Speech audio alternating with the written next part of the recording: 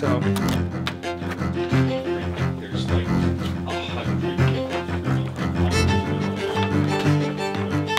Good morning. My name is George Williams. I'm the Vice Chair for Critical Care Medicine in the Department of Anesthesiology. I have the privilege of serving as the Medical Co-Director of the Surgical Intensive Care Unit at Lyndon B. Johnson General Hospital in Harris Health.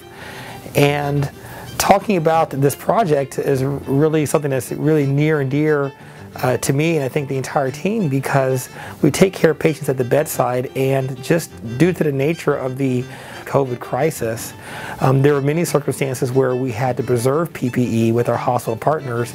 So I sent an email to Dr. Stoll and Dr. Blackburn, and they actually, in terms of working on a way to potentially create some solutions for this, and they immediately were extremely supportive, got us in touch with fantastic people at the university, including but not limited to Dr. David Volk and Dr. Billy Gill, and one of our outstanding research assistants, Max Skibber, who I believe is going to be a future medical student here at UTHealth, which is fantastic. And within 4 days, we were able to get a prototype for a face shield that we can actually use in the clinical setting. And so this is a sample of the face shield right here, and it's actually made on a 3D printer, which was fantastic. And I had very limited experience to 3D printers before this activity. And also at the same time, we were able to find that we could take a piece of transparent material. This is actually a high-grade plastic piece that we're able to procure. In the beginning, we were trialing this out. We actually used transparencies from the office supply store, and then simply took a triple hole puncher, put the transparency in the triple hole puncher, punched it, and had these 3 holes. And with that, any person, including myself, could simply take these notches, put the holes in the notches right here, and that quickly had a face shield, which was tremendous for us.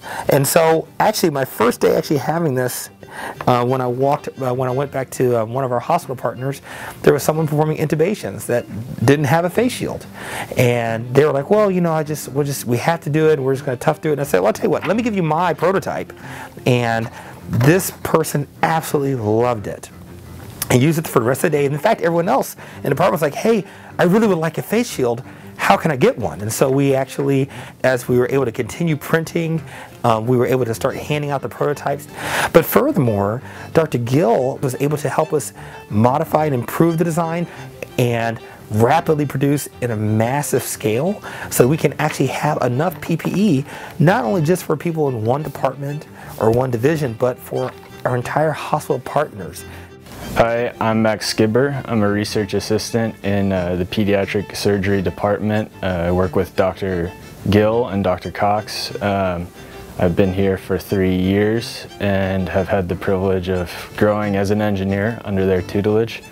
I was very pleased when Dr. Williams brought a open source visor to our lab and showed it around, and it was quite apparent from the beginning that ease of use was going to be important. So we took a look at his prototype and tried to improve upon it using some of our engineering background, and make sure that there was a certain comfort level that the PPE visor would not impede physicians and nurses and anybody else who would be using the visor in their duties, and that it was completely functional in protecting them.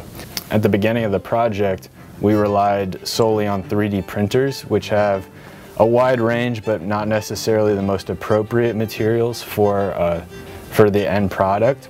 So we tweaked the forehead region to expand, to get the visor away from the face, and we also expanded the outer region a little bit in case you had glasses or such on the side of your face. We also tried to minimize the amount of material used.